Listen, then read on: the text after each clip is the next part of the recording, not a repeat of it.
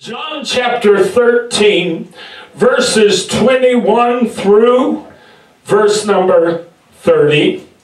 And the King James text today reads, "When Jesus had thus said, he was troubled in spirit, and testified and said, Verily, verily, I say unto you, that one of you shall betray me. Then the disciples looked one on another, doubting of whom he spake. Now there was leaning on Jesus' bosom one of his disciples, whom Jesus loved. Simon Peter therefore beckoned to him that he should ask who it should be of whom he spake. He then, lying on Jesus' breast, saith unto him, Lord, who is it? Jesus answered, He it is to whom I shall give a sop, when I have dipped it. And when he had dipped the sop, he gave it to Judas Iscariot, the son of Simon. And after the sop, Satan entered into him. Then said Jesus unto him, That thou doest, do quickly. Now no man at the table knew for what intent he spake this unto him. For some of them thought, because Judas had the bag, that Jesus had said unto him, Buy those things that we have need of against the feast, or that he should give something to the poor. He then, having received the sop, went immediately out, and it was night. Amen. Praise the name of the Lord. Let's go to the Lord one more time in prayer at this moment. Father, once again, God, we come to you. Grateful for the house of God, grateful for the presence of the Lord, grateful for the songs of Zion that lift up our hearts and encourage us and inspire us and remind us, Lord, that in our loneliness, in our darkness, in our trials and travails, He abides. Hallelujah. You never leave us alone. In every struggle, in every circumstance, our God is with us. For He is Emmanuel, yes, meaning God with us. Master, the Word of God is so important to the lives and to the faith of God's people. And I need the anointing of the Holy Ghost if I'm to preach the Word of God in a manner that would allow it to be effective, in a manner, oh God, that would allow it to go beyond merely our hearing, Lord, that would reach into our very soul and somehow affect change and inspire in us something good, something positive, something in the way of spiritual growth and advancement. Master, right now, anoint the speaker. Touch my lips. Touch the ear of every hearer. Help me, O God, to deliver the word of the Lord that you've given me from the church of the living God at this moment in time. For we ask it all in the precious sacred name of Jesus. Amen. Praise God and amen. You know, so many Christians, first of all, let me preclude my remarks today with this statement. I don't preach. I tend very seldom do I preach in the same vein that most preachers might preach on when they use a certain text. That's just the way the Lord gives me messages. So I just want to let you know in advance, if you're expecting a standard message on Judas' betrayal of the Lord, then you're probably going to be surprised. There's going to be a little bit of a different take on things in this message this afternoon. A lot of Christians make the enormous mistake of thinking that because someone runs in the pack, that they must be sincere, and they must be real, and they must be right with God. How many people wind up backslid? How many people wind up being turned away from God and being turned off to the faith, all because of something that someone says who is part of the church, who is part of the pack, who is identified as a Christian. No one looking at the 12 apostles, the 12 disciples of Christ, no one looking at these 12 men would know that one of them was not right. Hello now. Right. No one looking at these 12 men would know that one of them had something that he loved and that he cared about far more than the Lord. You hear what I'm telling you now? I got news for you, folks. Churches are full of people who love something far more than they love Jesus. You know, we look at this story in the Word of God, and oftentimes we'll refer to it as Judas' betrayal of the Lord. But you know, in reality, what we're reading about in this passage is Judas' betrayal of himself. Judas is betraying himself. He's allowing what's really in his heart to be demonstrated. He's allowing what's really in his soul to be put on display. Do you know what I'm telling you now? I want to tell you, there's a lot of Christians out there. There are a lot of believers sitting in churches. They cost people their salvation. They push others aside and push them out not because they love the Lord, because if they love the Lord, they would do more to act like Him. They would do more to live like He instructs us to live.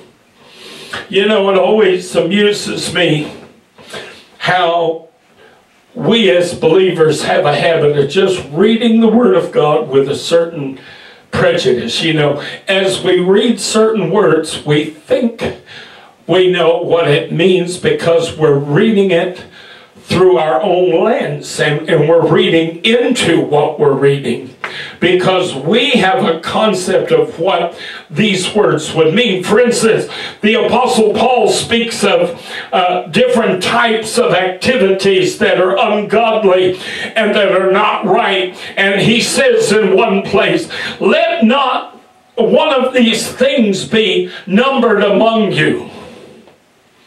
Well, now, there are entire denominations, there are entire cults, there are entire church organizations that take what Paul says and they say, aha, Paul means that we're supposed to root out all of this stuff and we're supposed to pull it out. But that is not what Paul means, not at all. Paul is speaking to the individual who is doing these things. He's not speaking to us and telling us we're supposed to root these things out and pull them out. No, no, no. What did Jesus say about the wheat and the tares? He said, let them grow up together. Am I telling the truth? He said, and when it comes time for harvest, then they'll harvest it all and they'll separate the wheat from the tare, and the tares will be thrown in the fire. Am I telling the truth? Mm-hmm. See, but this is what I mean about how carelessly we read the Word of God and how carelessly we interpret the Word of God, and how we love to take a passage and try to make it say something, and we never balance it against the rest of Scripture. But nothing in the Word of God stands alone. It is either supported elsewhere in the Word of God or it is clarified elsewhere in the Word of God. But it's not the job of the church. The Apostle Paul said that it is not the job of the church for believers to sit around sitting in judgment of one another. He said that. Right, right. And yet, we have denominations and we have cults and we have groups, and they make it their policy that if one of their members sees someone doing something that the group, that the organization doesn't believe they ought to be doing, that member is supposed to report that then to the elders, and they're then going to take that person before them and they're going to chastise them and give them an opportunity to stop doing what they're doing. No, listen folks, that is not how the church of the living God is supposed to operate.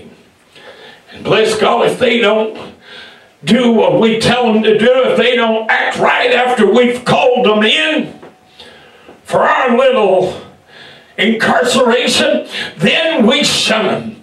Didn't Paul talk about shunning? Didn't he say, why do you set at naught your brother? Didn't he say that? Yes, he did. But do you see how easily we can take things out of context? We don't read it in the context of the whole. We only read it in context of the part. And a lot of the reason for our interpreting and understanding things according to the part, listen to me, children, is because the part is saying, listen, what we want to hear. The part works for us. The whole doesn't. If we apply an understanding of this passage based on the whole of Scripture, I'm not going to like the outcome. I'm not going to like what it says, because it doesn't satisfy my carnal thinking. It doesn't satisfy what I think how things ought to be handled. I want to tell you folks, you'd be shocked how many Christians there are in churches who go to church and they hear the Word of God preached and they hear the Word of the Lord and they participate in worship at some level, and yet inside them is rancorous. Inside of them is cancerous. Inside of them is filthiness and vileness, because their heart does not match their outward appearance. Judas was named among the 12. And yet the Lord knew that Judas was set to betray him. But Judas was online to betray the Lord for a very simple reason. Because Judas loved something more than he loved Jesus. We got believers in the church today who love political power more than they love Jesus. We've got people in the church today who love money more than they love Jesus. The Apostle Paul said he spoke of some who love more the praise of men than they do the Lord. I'll tell you, if there's anything I learned from being part of a denomination, and I'm not saying denominations are altogether a bad thing. That's not what I mean. But I learned from being part of a denomination that most men in denominations run around, and what they're really trying to do, they're not trying to please God with their preaching. They're not trying to please the Lord with their worship leading and with their song leading. No, what they're really trying to do is they're trying to secure pats on the back. They need affirmation. They need praise. They need to feel like they're part of the pack. They need to feel like others admire them and others appreciate them. I'm going to tell you something. For 30 years, I've been doing what I'm doing today. And for 30 years, it's been an uphill climb. If there's anything I don't get, it is adulation. If there's anything I don't get, it's praise. If there's anything I don't get, it is pats on the back. If there's anything I don't get, it is financial benefit. And you know, I mean, I can go down a list a mile long of things that I don't get, that I have gotten over the years, that I have gotten in times past, that I have gotten when I was part of a denomination or a group. But I'm doing what I know God called me to do. My objective, and the objective of every child of God, is not supposed to be to win praise in this life, to win adulation, to win admiration. But our goal is supposed to be to make heaven, but listen to me, it's not just about making heaven, but to hear the Lord say upon our arrival, to hear the Lord say upon our arrival, well done, thou good and faithful servant. Hallelujah.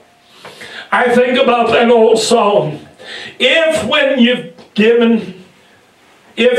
give the best of your service, telling the world that the Savior has come, don't be dismayed when man don't believe you. He'll understand. And he'll say, well done. Hallelujah. I want to tell you something. The most exciting words that will ever be spoken, the most wonderful musical tone that will ever touch your ear, will be the words of the Lord in eternity, saying, well done. Hallelujah. Oh my God, you're not just getting in by the skin of your teeth. No, you did well. Hallelujah. You did a good job. Were you perfect? No. Were you sinless? No. Were you righteous and holy in and of yourself? No. But my God, did you put forth a good effort. Oh my Lord, have mercy. Oh, I want to tell you, I love songs that speak of the Lord one day saying, well done, thou good and faithful servant. If you ever notice, when we sing the song that I love to sing, I'm going that way, I'm going that way. I love that song, and there's one verse in that song that I mean to tell you, every time we sing it, the Holy Ghost hits me, and I want to shout all over the church house. And that's the verse that talks about, I believe I'm going to meet him at the gate some wonderful day. Amen. And it says, it goes on to say, and I believe he'll say, well done. Hallelujah. And that verse makes me want to shout and run the aisles every time I sing it, because that thought is what makes me get up in the morning. That thought is what makes me get in the pulpit when I don't have an audience like I'd like to have. When I don't have people that love God and people that want to worship God and want to serve God and want to build a church. People with vision. I'm disappointed in the flesh, but in the spirit, there's something that motivates me. And it is, I want to hear him say, well done. Hallelujah. Oh, I want to tell you folks, just because somebody's in the church doesn't mean, listen to me, that they're in the church. Maybe I should rephrase that. Just because they're in the church house doesn't mean they're in the church. Or just because they're numbered among the believers doesn't mean they're a believer. No. Oftentimes, people who call themselves believers, people who are identified as believers, have something in their heart that they love far more than they love the Lord. And sadly, when the conditions are right, this thing will overtake them. This is why the Apostle Paul said, brethren, listen to me, brethren, if any man be overtaken in a fault, they which are spiritual ought to restore such a one in the spirit of meekness, considering thyself, lest thou also be tempted. He said, if any man be overtaken in a fault. What is a fault? A fault is an area of weakness. Listen to me carefully. It is not just an area of weakness, but it is an area of weakness that is particularly susceptible to giving way if it's shaken or if it's disturbed. In other words, if the conditions are right, this fault is going to break. It's going to happen. There are a lot of believers today that walk around and they have a fault in their life. They have something that they love more than Jesus. And the only reason they're able to just barely hang into the church, to just barely go through the motions and barely go through the process of going to church and acting like a believer and acting like one who loves the Lord. The only reason they're able to do this is because nothing yet has happened to shake that fault line. The conditions have not yet presented themselves to disturb that area of weakness. You see, Judas, listen, Judas didn't betray the Lord because of persecution. He didn't betray the Lord because believers were being abused and tortured and mishandled. No. No, isn't it funny? Isn't it funny that Judas's area of weakness, his fault line was such that it wasn't persecution, it wasn't negativity that caused his fault to give way. But what was it? It was bribe, it was money. Oh, there's a lot of people in the church. You put enough money in front of their face, honey, they'll quit going to church. They'll quit living for God. They'll quit serving the Lord. You'll never see them again. They'll be out there cussing and drinking and carousing and whoring around like nothing you've ever seen before. Hello now. All you got to do is put enough money in front of their face.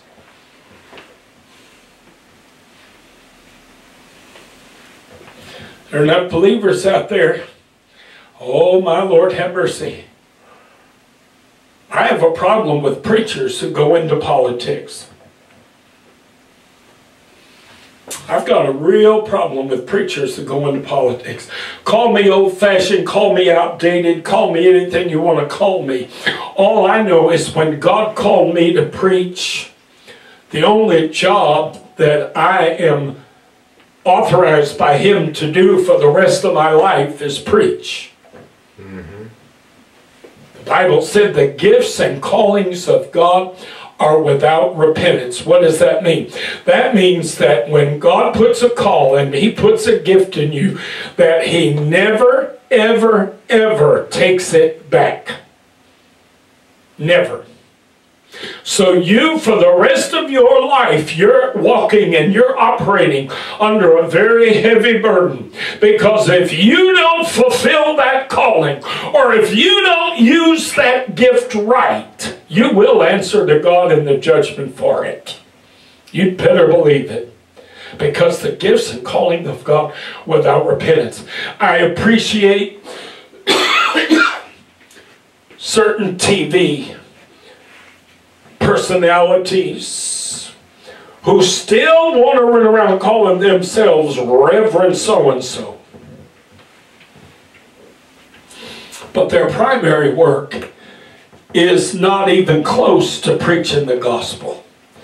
No, their primary work is politics. We have a preacher now in the Democratic Party who left ministry so he could go to the Senate.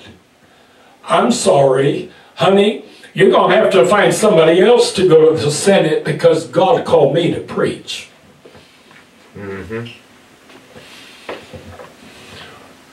Makes me wonder if that person ever had a call to start with, because I hope not. I hope not.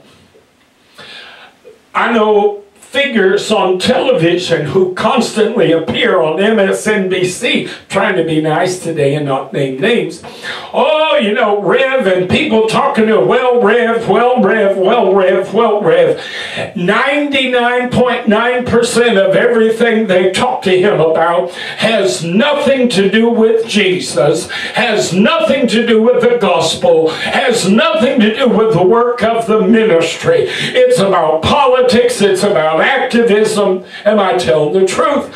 My Lord, have mercy. Got news for you, folks.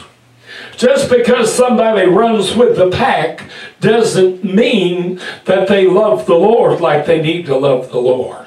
Say, Pastor, why are you telling me this? I'm telling you this because too many believers have been hurt. Too many believers have been wounded. Too many believers have been pushed out of the church by Judases. And when you stand before God in the judgment and you're trying to make your excuses for why you left the church, why you left fellowship with the Lord, why you backslid and went back into the world, and you try to blame the Judas, the Lord's going to say, well, you know, that's funny because there were 11 other disciples that I had. There were 11 other disciples, and Judas' actions set off a shockwave, terrified them, scared them out of their mind. They all ran like rats from a sinking ship. Even Peter denied me. Hello now. But they all found their way back. Oh, my Lord, have mercy. One of them said, oh, no, not after what Judas did. Oh, no, not after what happened, after what Judas did. I'm never going to follow the Lord again because, my Lord, he set off such a shockwave. Why, oh, my, I'm telling you, I don't ever want to go through anything like that again. But we've got believers who allow the actions of Judas to forever push them out of the church, to forever push them out of Christian fellowship, to forever push them out of the Christian faith. Oh, my Lord, have mercy. Oh, children, you better be careful now. You better be careful now, because that is not a legitimate defense. The Lord knew Peter would deny him. He also knew that Judas would betray him. I got news for you, honey. God knows what's in your heart. For those Christians who may happen upon this message today, and oh, you love to sit in judgment of this old LGBT affirming preacher. You love to sit in judgment of us. I got news for you, honey. You better listen carefully to what this old preacher's telling you. You better listen real carefully. Because while you think you have God fooled, you do not. God knows where our faith lies. And if our faith is real, listen to me, it goes far deeper. It goes far deeper than the external issues that would otherwise affect us. It goes far deeper than our trials. It goes far deeper than our struggles. It goes far deeper than our tribulations. It goes deeper than our faults. and our failings and our sin. In Mark 14:17 through 20, we read about Judas' betrayal. Listen, and in the evening he cometh with the 12. And as they sat and did eat, Jesus said, Verily I say unto you, one of you which eateth with me shall betray me. And they began to be sorrowful, and to say unto him one by one, Is it I? And another said, Is it I? And he answered and said unto them, It is one of the 12 that dippeth with me in the dish. In Matthew we read of it. Now when the even was come, he sat down with the 12. See, the crowd was there, the group was there. Everybody looked like they were on the same page. And as they did eat, he said, Verily I say unto you, that one of you shall betray me. And they were exceeding sorrowful, and began every one of them to say unto the Lord, Is it I? And he answered and said, He that dippeth his hand with me in the dish, the same shall betray me. The Son of Man goeth as it is written of him. But woe unto that man by whom the Son of Man is betrayed. It had been good for that man if he had not been born. Then Judas, which betrayed him, answered and said, Master, is it I? He said unto him, Thou hast said. I'm going to tell you, it is amazing the games people will play. Judas knew good and well what he was up to. Judas knew good and well what he already had planned to do. Judas knew good and well that he had an appointment with the high priest to receive his 30 pieces of silver in exchange for betraying the Lord. Am I telling the truth? Judas knew all this. Jesus knew it. The problem is, Judas was so foolish in his thinking. He was so deceived that he somehow thought that he could pull the wool over the Lord's eyes. Oh, if I just talk like everybody else, if I just say the same things everybody else is saying, do you hear what I'm telling you now? Oh, I'm going to tell you, folks, the church is full of people who say the same things everybody else is saying, who use the same vocabulary, who use the same words, but they know good and bloody well there's a different agenda working in their heart. Do you hear what I'm telling you now? Oh, I want to tell you, it goes far deeper. It goes deeper than a profession. Just because somebody professes Christianity, just because somebody goes through the motions, just because somebody acts like they're a member of the church or they're part of the faith, that does not make it so. There is little more intimate an experience than one sitting down to eat with another. When we invite someone to dine with us, we invite them to participate in a sort of intimacy. This is why dining together is so much a part of the dating or the courting experience or the mating ritual, if you will. It is during the sharing of a meal that individuals will share conversation and reveal intimate details and revelations about themselves. That I tell them the truth. Oh, I'm going to tell you, there are people who look like they not only know Jesus, listen to me now, but they're intimate with the Lord.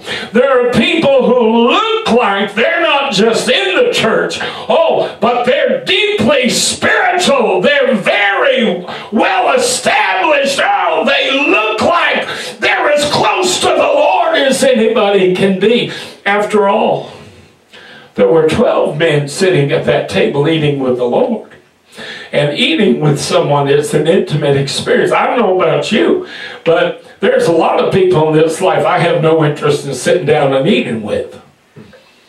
There's a lot of people in this life that I would not want sitting down at my dinner table. I wouldn't want them sharing a table with me at a restaurant. Am I telling the truth today? Why? Because having a meal is sort of a time of privacy and a time of intimacy. You only let people in to eat with you that you desire to allow in to eat with you. In Revelation 3:20, the word of the Lord said, Jesus speaking, behold, I stand at the door and knock. If any man hear my voice and open the door, listen, I will come into him and will sup with him and he with me. See, the Lord used language that implied that he didn't want to just visit with you. He wanted to intimately interact with you. Do you hear what I'm telling you now? He didn't just want to come into your house and have a cup of coffee. He wanted to come in and sit at the dinner table with you. Do you hear what I'm telling you now? Oh, but there are people who appear, well, they sit at the Lord's table. They're intimate with Jesus. They know him intimately. They regularly have meals with him. Therefore, all must be right. Everything they say must represent what the Lord would say. Wrong. Wrong. That level of intimacy, that level of closeness, don't let it betray you, because it runs far deeper. It goes far deeper. True faith and a true love for the Lord and a true walk with God goes far deeper, folks. Just that surface doesn't tell you nothing.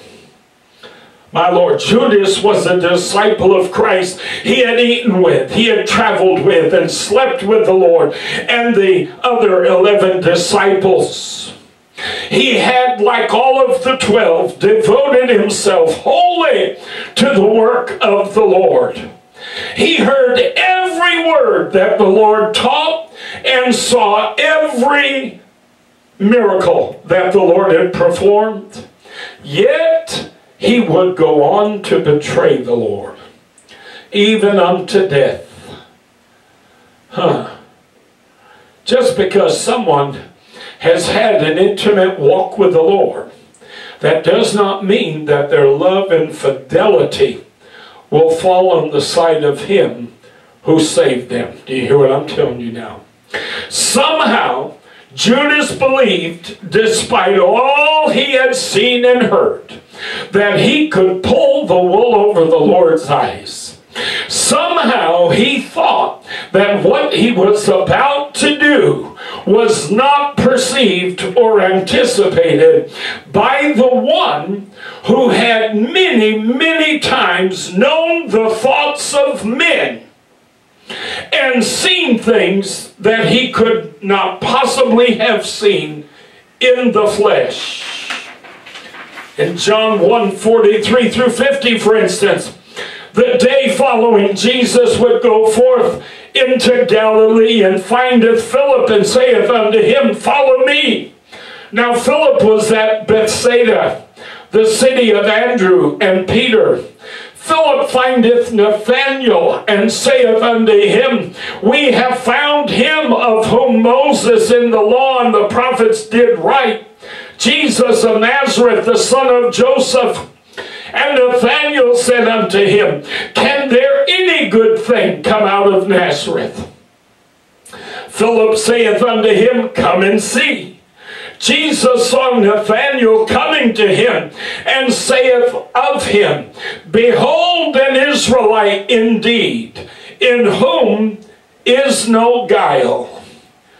Nathanael said unto him, whence knowest thou me?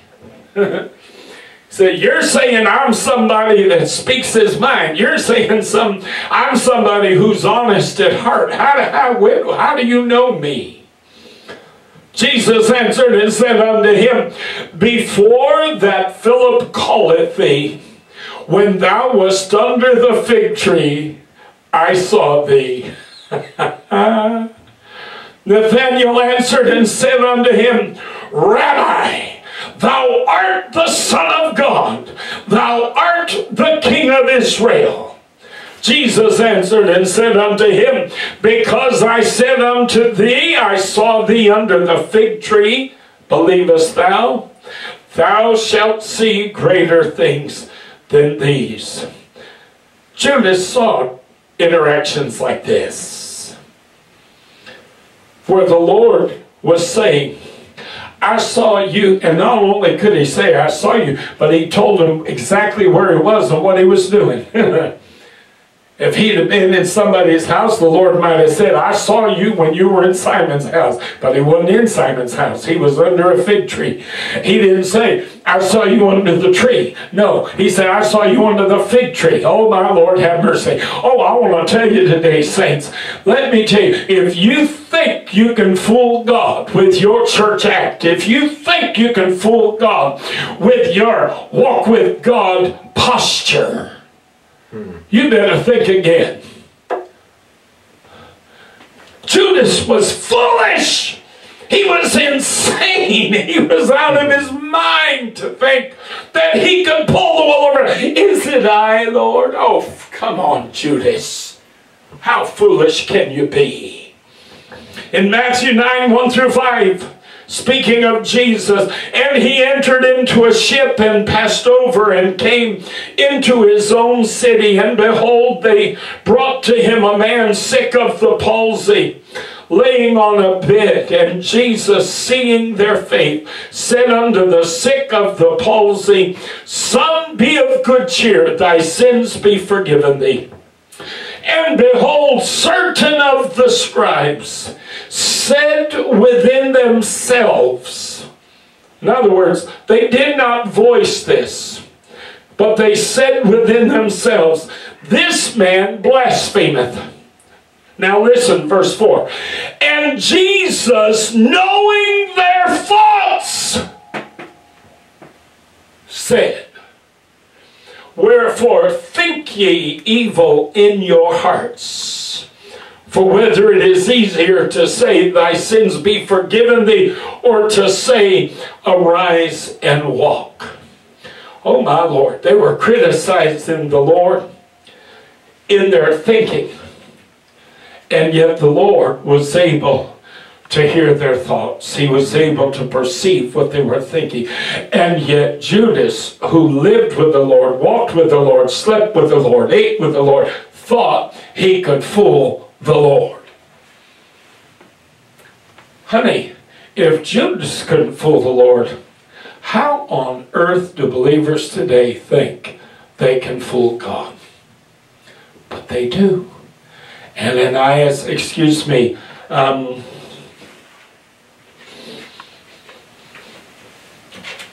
Psalm chapter 94 and verse 11. Or I'm sorry, no, Luke 11, 14 through 17. And he was casting out a devil, and it was dumb. And it came to pass when the devil was gone out of the dumb man spake, and the people wondered. But some of them said, He casteth out devils through Beelzebub, the chief of the devils. And others, tempting him, sought of him a sign from heaven. Listen, but he, knowing their thoughts, said unto them, Every kingdom divided against itself is brought to desolation, and a house divided against a house falleth. Children, listen to me today. Psalm 94:11, the Lord knoweth the thoughts of man, that they are vanity. 1 Corinthians 3, verse 20, and again, the Lord knoweth the thoughts of the wise, that they are vain. In 1 Samuel 16, verse 7, the word of God declares, But the Lord saith unto Samuel, Look not on his countenance or on the height of his stature, because I have refused him. For the Lord seeth not as man seeth.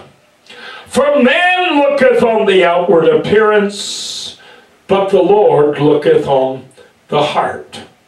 Too many believers allow the words or actions of false brethren to push them away from the Lord. This is a sad state of affairs, especially when you consider that not everyone who runs with the pack is sincerely committed to the Lord. They may profess Christianity, but they may not be in possession of Christ. Judas loved money more than he loved the Lord. His concerns had more to do with finances than with the work of the kingdom. Many professed Christians today are more interested in politics, power, or just plain self-righteousness or moral superiority than they are the kingdom of God. But if it doesn't act like a Christian, children, it's not a Christian. We cannot afford to allow ourselves to be deceived by the Judases among us. Don't lose your faith over a loser who has already lost his. My Lord have mercy. Judas' actions could have caused the 11 to ultimately abandon the Lord and discard their faith. But they didn't set their faith aside because of the turmoil caused by a traitor, nor should you and I today. Hallelujah. In 2 Corinthians 11:23 through 26, the Apostle Paul writes, "Are they ministers of Christ? I speak as a fool. I am more, in labors more abundant, in stripes above measure, in prisons more frequent, in deaths oft. Of the Jews 5 times received I 40 stripes, save one. Thrice was I beaten with rods, once was I stoned, thrice I suffered shipwreck, a night and a day I have been in the deep." Meaning he floated around in the sea for a whole night and a day. Can you imagine? "In journeyings often, in perils of water, in perils of robbers, in perils by mine own countrymen, in perils by the heathen, in perils in the city, in perils in the wilderness, in perils in the sea." Now listen to his last statement. "In perils among false brethren." Why in the world can we not understand that true faith and a true walk with God runs far deeper than merely what we see with our naked eye? Why can we not understand that in every number there's a good likelihood there's a Judas? Why can we not understand that the one who doesn't act like a believer is not a believer? Hello now. Just because they're professing it doesn't mean they possess it. Children, why do we let people hurt us? Why do we let people push us out? Why do we let people offend us? Whose love for God is available at a price, because there's something they love more than they love the Lord. In Galatians 2 verse 4, the Apostle Paul writes, "And that because of false brethren unawares brought in, who came in privily to spy out our liberty which we have in Christ Jesus, that they may bring us into bondage." He's saying there are people who have come into the church, and their whole purpose in coming into the church was to cause trouble. I'm going to tell you, I've been part of churches in my life. I've been part of a number of churches in my life. There was the church I officially came into the apostolic movement through. I loved the pastor. I loved his wife. Loved them dearly. I've said this many times. Those of you that know me have heard me talk about this. He was the weakest pastor I've ever seen in my life. This man had demons sitting in his pulpit, in his pews. He had members sitting in his pews who were demonic, who were literally possessed of devils. And these people would go out of their way to try to push people out of the church, to try to cause disruption, to try to cause division, and they were very successful at it. This church had more backsliders in its community than any church I've ever seen in my entire life. There were hundreds of former members of this church in the community. And it's not that they didn't believe the apostolic message, but they had been so wounded and so hurt and so offended by somebody in the church. And I mean, some of the stuff these people would do was outrageous. And there were hundreds of former members, yet this pastor would never deal with these people so that he could clean house. And if he'd have done what a pastor ought to have done, his church would have literally been, I guarantee you, probably 3 times the size it was.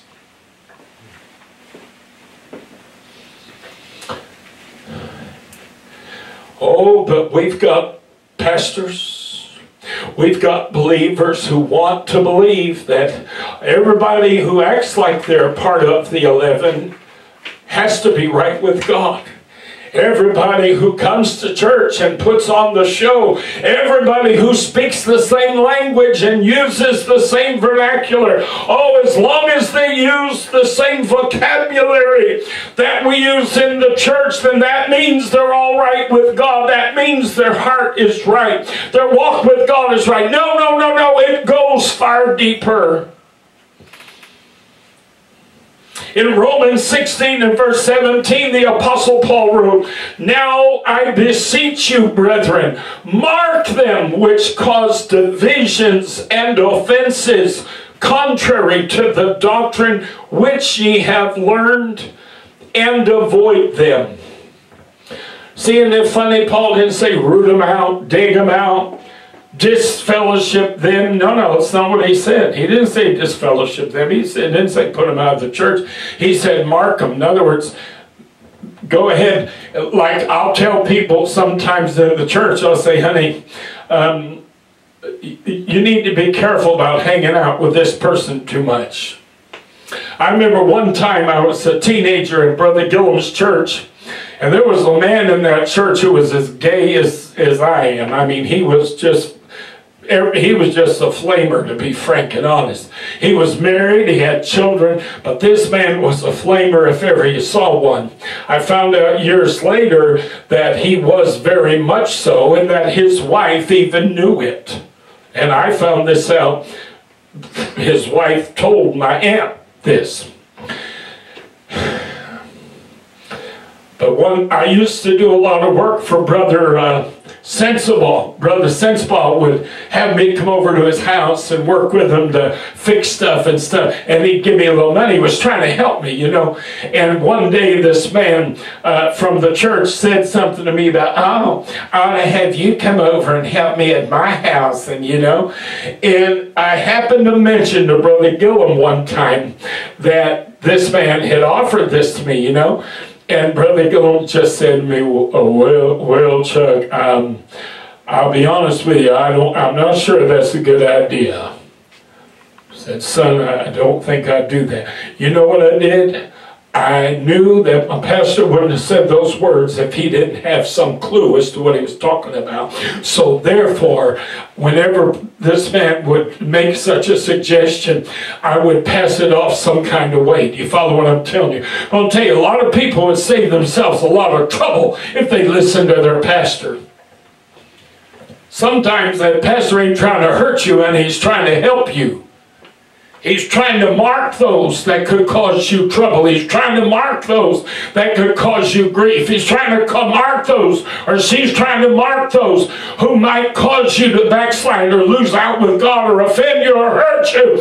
He's trying to just put a little check mark on their head that says, no, you're better off avoiding them. Do you hear what I'm telling you now? I remember when I was getting ready to marry a young lady many years ago. she and her mother began to hang out with a woman in the church. And I love this woman in the church. I love her. To this day, I love her. I think she's a nice lady. I don't have any problem with her. The only problem I had with this lady is she was extremely worldly. And it was all about possessions, and it was all about keeping up with the Joneses, and it was all about, you know, making the money. She had a husband that made a lot of money. They had a beautiful home, and they had all these lovely possessions. And Stacy and her mother began to hang out with this woman. And I remember I told Stacy, I said, honey, if you're going to be a pastor's wife, you've got to understand that it's not about the money. It's not about possessions. It's not. I've had this conviction, honey, going way back. So this ain't something that came to me because I've been doing ministry for nothing for all these years. No, this was my conviction 40 years ago. And I told Stacey, I said, you really shouldn't be hanging out with her. And it's not because she's a bad person, but it's because she embraces some ideas about things that if those ideas get into your head, it's going to cause you a lot of hurt. It's going to cause you a lot of disappointment. It's going to cause our marriage a lot of trouble, because ministry's not about all that. For that matter, Christianity and living for the Lord aren't about all that. The same things that would cause the preacher trouble would cause a lot of marriages trouble. But I tried to warn her. Would she listen? No. And do you know, it was that spirit that wound up being the demise of our marriage. Philippians 3:17 through 19, almost done today. Brethren, be followers together of me, and mark them which walk, so as ye have us for an example. For many walk, of whom I have told you often, and now tell you even weeping, that they are the enemies of the cross of Christ, whose end is destruction, whose God is their belly, and whose glory is in their shame. Listen, who mind earthly things. Paul's talking about Judases.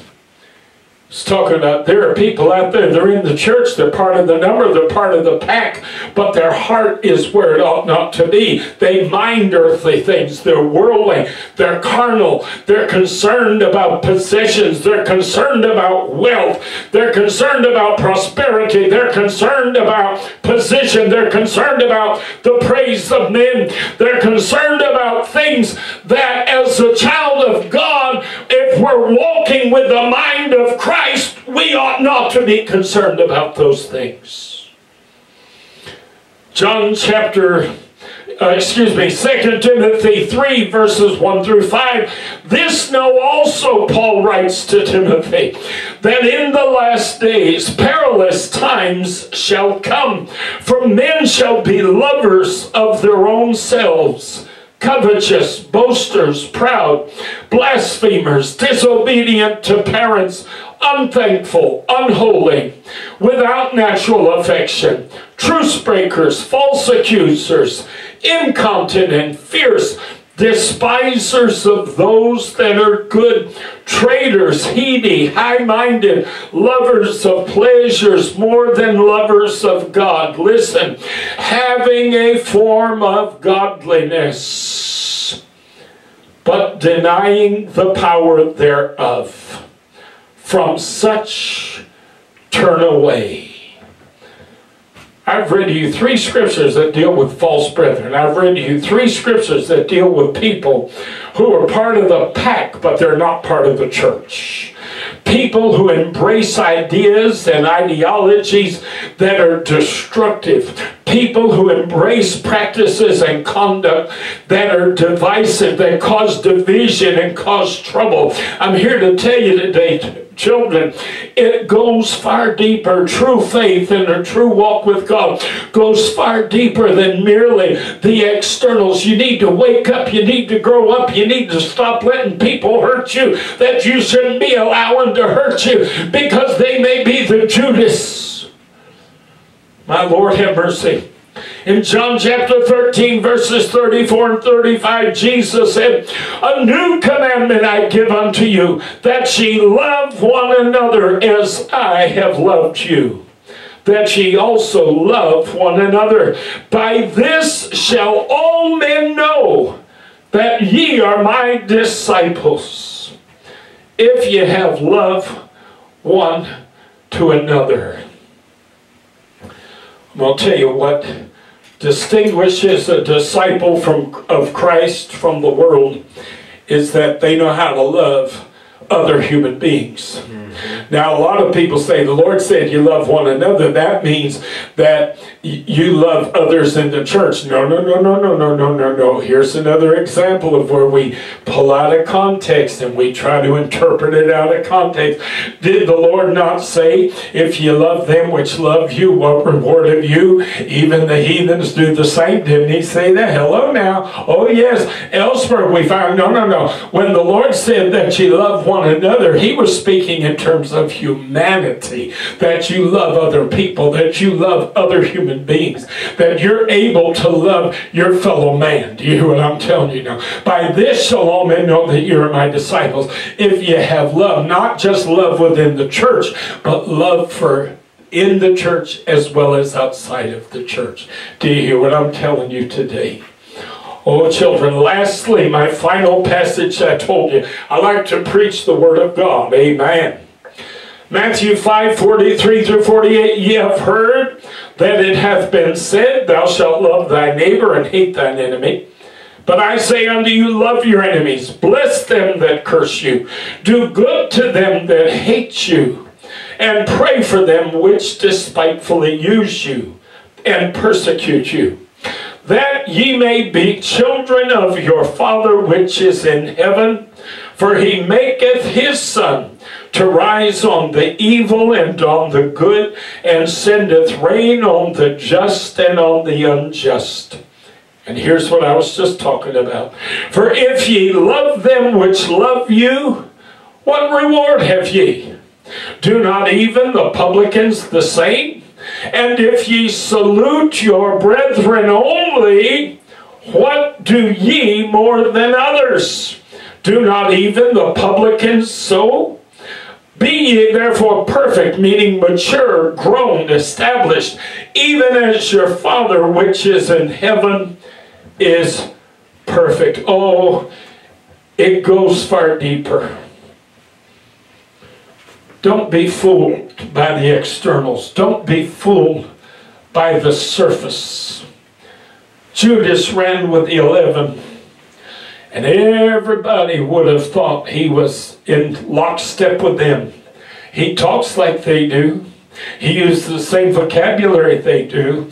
When they were all asking the Lord, is it I, Lord? He asked, is it I, Lord? Knowing good and well that he had already purposed in his heart. You hear what I'm telling you now?